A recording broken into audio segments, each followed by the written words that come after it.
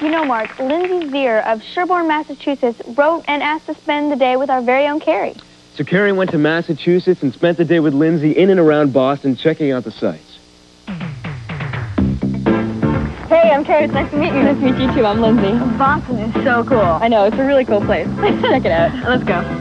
When I first met Keri, I didn't really know what to expect. I was really excited because she seems like a really cool person, like on the show and everything, but it was really cool to meet her personally. Lindsay had a really ambitious day planned for us. We started at the Museum of Science, where we learned and laughed a lot.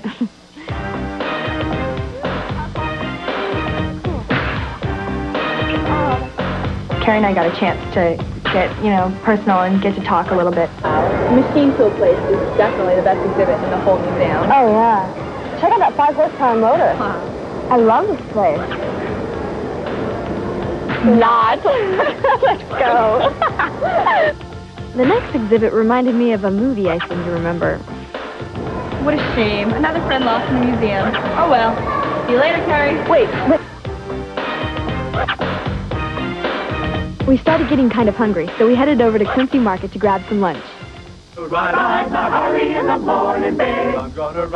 Market was really cool to hang out with Keri because it's a place where you can really interact with people and get a chance to sort of blend in with how what Boston really is and what it's like.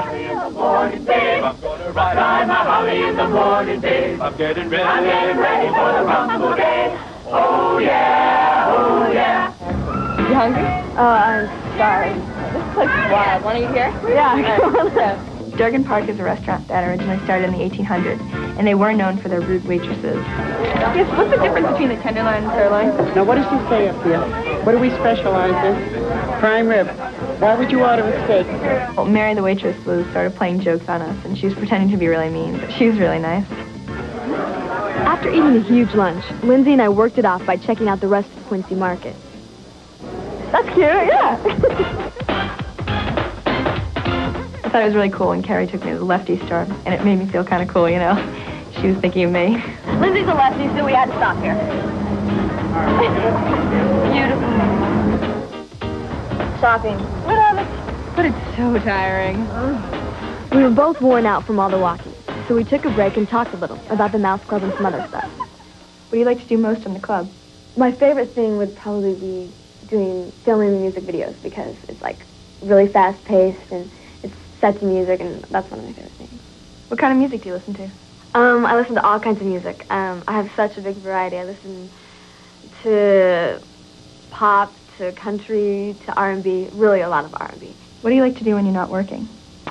When I'm not working, I usually hang out with other kids on the club, go to a movie, or you'll find me at the beach a lot. Just normal teenage stuff, shopping. What do you look for in a guy? What do I look for in a guy? I don't know. I mean, I look for someone who has an individual personality, They have to know who they are, and they have to be honest and just fun to be around, good sense of humor. This area of Boston is called Beacon Hill. It's really cool because, all these buildings were built in the 1800s. The architecture is incredible. The day meant a lot to me because I got a chance to hang out with somebody who was really cool and who I could really relate to, and I'm glad that I found a real good friend. Hi.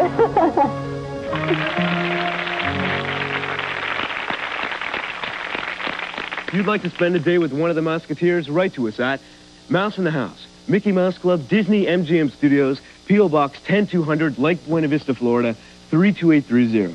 Be sure to include your name, address, and phone number.